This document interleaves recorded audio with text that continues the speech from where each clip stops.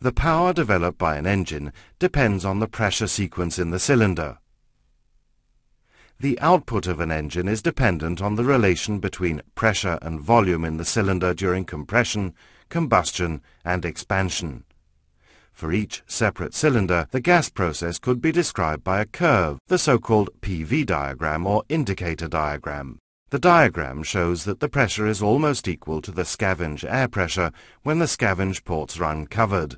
The exhaust valve and scavenge ports are then closed, the air is compressed, and when the fuel is injected and ignited, the pressure will rise rapidly and remain at maximum during continued injection. After injection, the pressure in the cylinder falls to exhaust pressure and, during the exhaust period, to scavenge air pressure.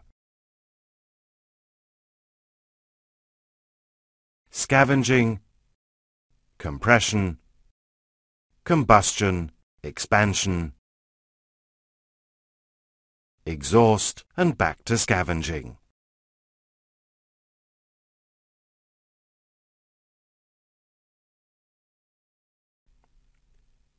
The power developed by an engine depends on the pressure events in the cylinder.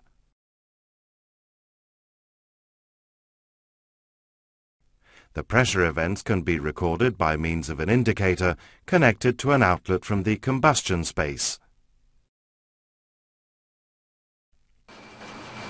The combustion chamber pressures can be measured by a PMI system supplied from MANdiesel. The PMI system replaces the traditional indicator and indicator drive.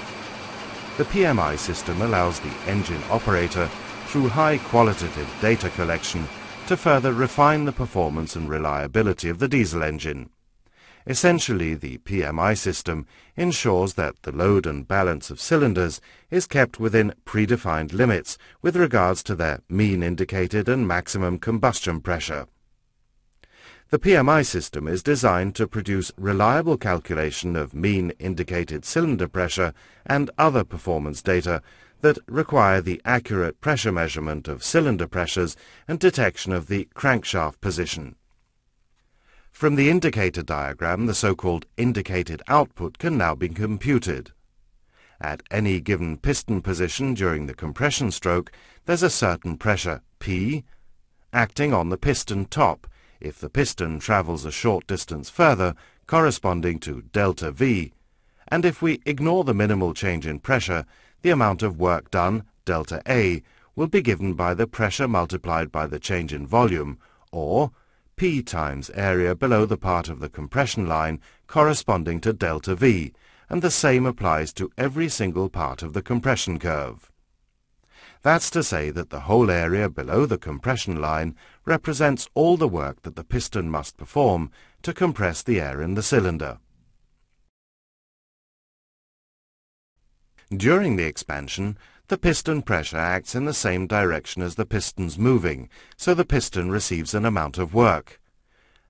And it'll be seen in the same manner as before, that the amount of work received is represented by the area below the expansion curve. The amount of work transmitted to the piston during a full engine revolution must therefore be the difference between that delivered during the compression and that received during the expansion.